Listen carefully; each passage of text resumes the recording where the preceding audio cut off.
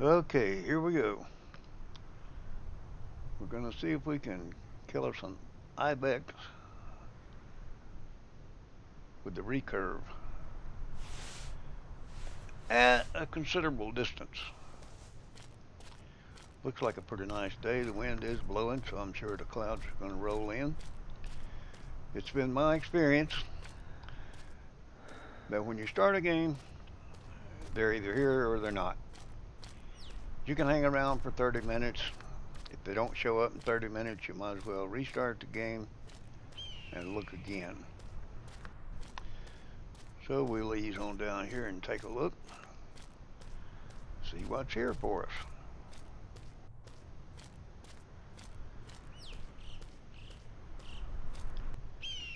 Alright, honestly there was nothing here. We hung around, took about 15 minutes, one popped into view, and right there he is. There might be others around, but that's all we can see right now. We're going to go on up to the tower now, see if we can see him from the tower. Hope we can.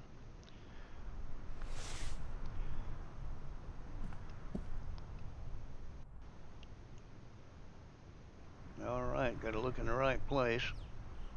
Yep, there he is. We can see him. You can see the flag behind him. If he were a little further down the hill, the shot would be a little longer, but this one's going to be somewhere in the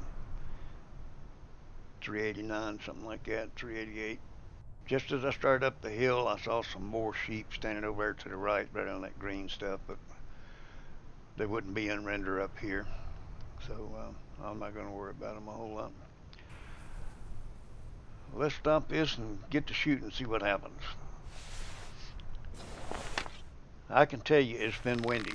It's been very windy. I've shot several arrows, and the wind's blown them anywhere from just a few feet off to 70 meters off. But we're going to get him here. I had to cut it down a whole lot.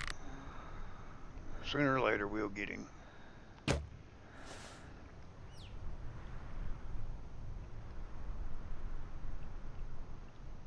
Alright, that one got him. He ran around a little crazy, but he didn't run off. He just stood there. Crazy, shot in the head, worst place in the world we could hit him. We're just going to have to hang around and see what happens. It's going to take him a while to die, I can assure you of that. So we'll just wait.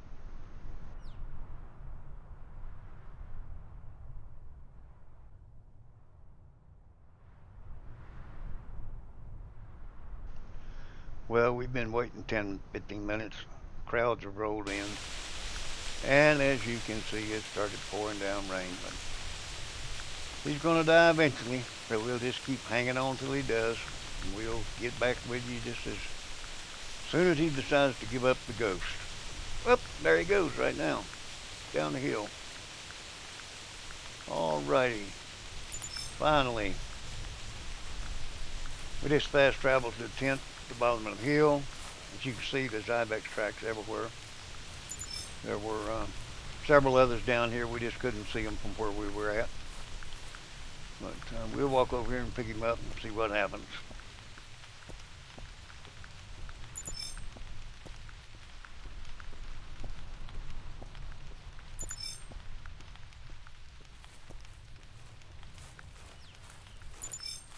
Okay, here we go. Moment of truth. Let's see what we got.